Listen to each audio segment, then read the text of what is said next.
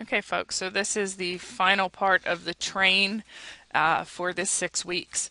What we're going to do is we're going to create an IPN file, which is the presentation file. And you guys know you have to have an assembly before you can do this. I'm going to do create view. I'm going to pick my assembly.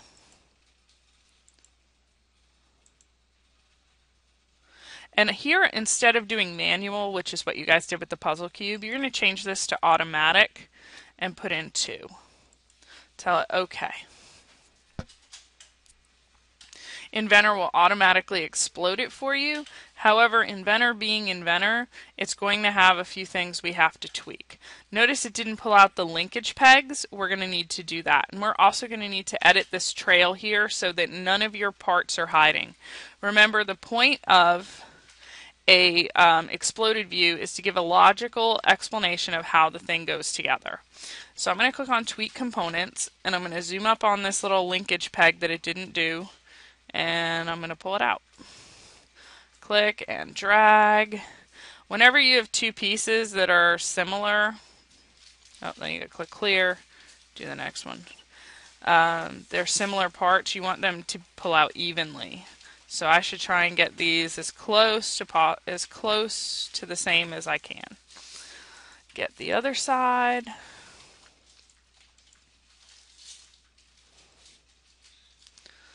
Clear. Click this guy. No, I want them on the Z-axis. There we go.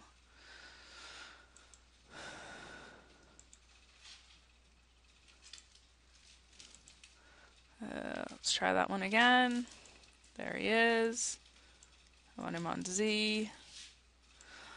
Now, I need to reset the front here, so I'm going to click the little wallet. I'm going to click the front of the train. And notice now the train is perfectly straight. It'll also give me a better idea of how far out these little linkage peg things came. So I can play with those. I can tweak components on the smokestack and pull it up a little bit. I'm going to reset this as the front by right-clicking on the view cube. Oops, got to hit escape. Right-clicking on the view cube, set current view as front. Click the upper right-hand corner.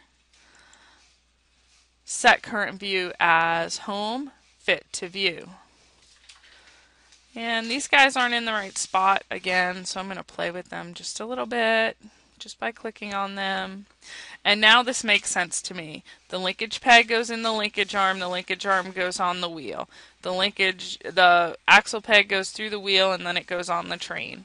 If you have your linkage arm in between your axle pegs and your wheel, that's not good. Fix that. So now I'm going to save this as exploded view. And I don't even know why it went there.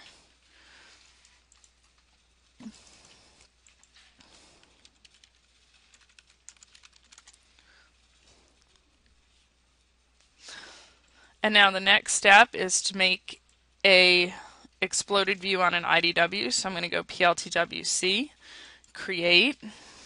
Project name is Train Engine. Your name. Enter date.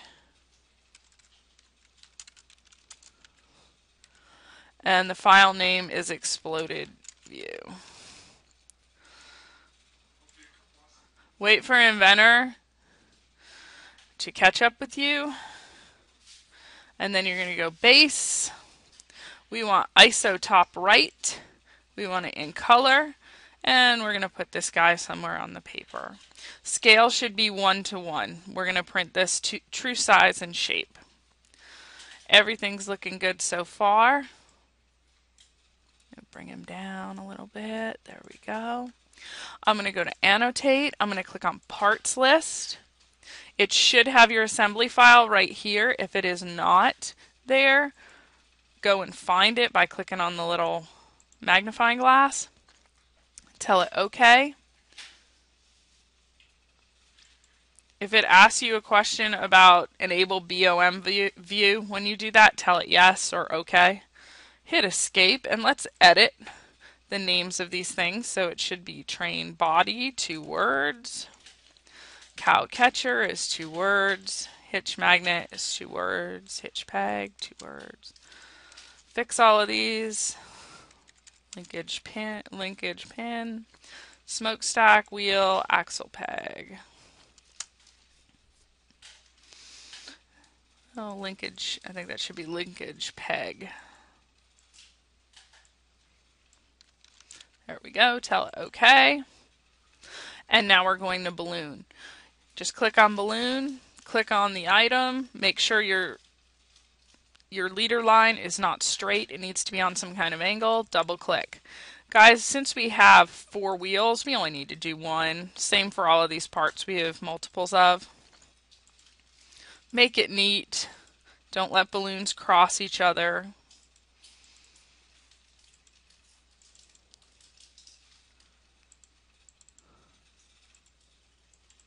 And you should have 9. 1, 2, 4, 5, 6, 7, 8, 9. And now it's done. Go ahead and save it.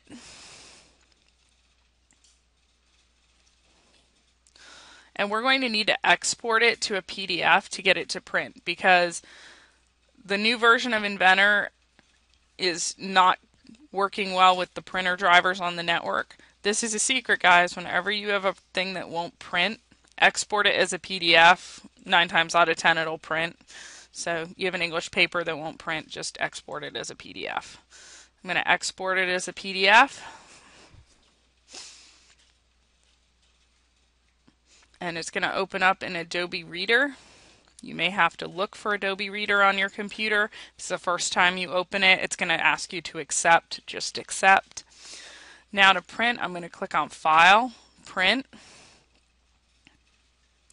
I'm going to come up here and I'm going to change this to the HP 24-inch T9700. That's the design jet, that's the plotter.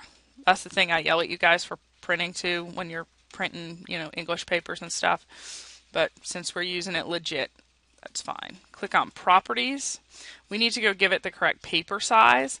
The correct paper size is C, just regular old C. If C does not appear in your list, click on More, and it's right here. Tell it OK. Tell it actual size, and click Print, and it'll print to the plotter.